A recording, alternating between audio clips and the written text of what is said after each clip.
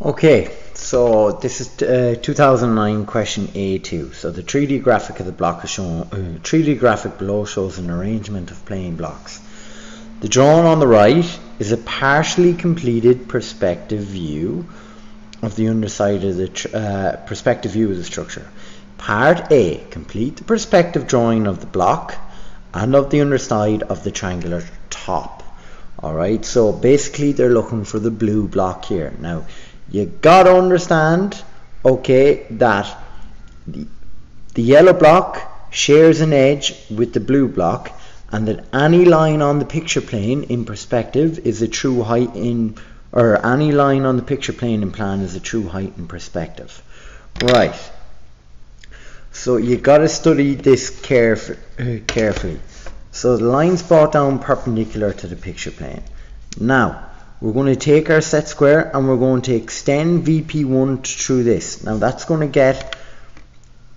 get point C there and point A. Now number 1, okay, is on the ground line. So we're going to join 1 back to VP1 and we're going to join that down. So that's 1, okay, and there's the bottom. Now these lines A, B, and this one here go off to this vanishing point, to go off that way. So I'm going to join them to this vanishing point here. I'm going to just change that to VP2. That's a mistake. Now how do I find B?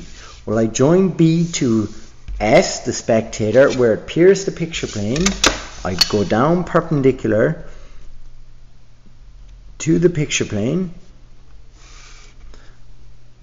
and that's the perspective image of the line B, and down here, I don't know, B4. Now this line goes off to VP1, so this line here goes off to VP1. So I'm going to join this to VP1. I'm going to heavy that in there. Now I'm going to just pause and darken all those lines. Now there's the lines joined in. Now the next part is to do the triangle underside. Now I've noticed a lot of students had difficulty with this. So E to F lies on the line M to N. You've got to use the 3D diagram to understand. Alright, so if I extend M and N here to VP2,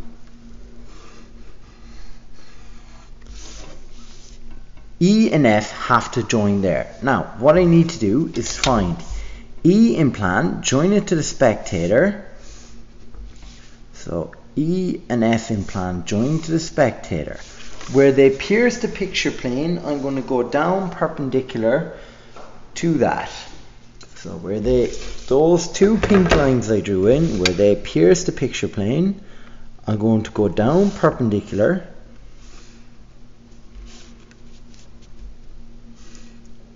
and where they intersect that line, that's point E and F respectively.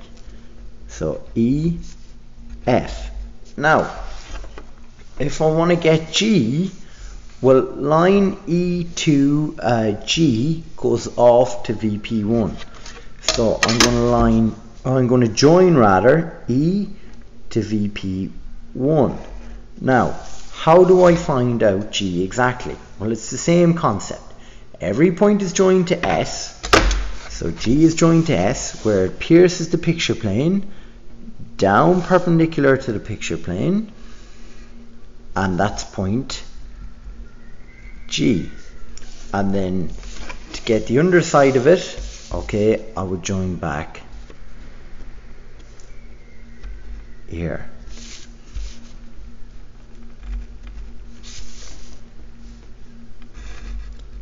So there's the underside of the triangular rooftop. Okay, so it is now the underside of the red block. Right, so I'm going to pause and heavy that in. So part B, we have to determine the auxiliary vanishing points for the 30-degree sloping faces of the triangular block and complete the drawing. So here's the sloping lines in the 3D graphic. Now what's very important is you understand where those sloping lines are. So here's the sloping lines in plan. So their auxiliary vanishing point will be above VP2 on the picture plane. So that's very, very critical to know. A lot of students mix up the wrong, do the construction on the wrong vanishing point. Now, the angle they slope at is the angle you use.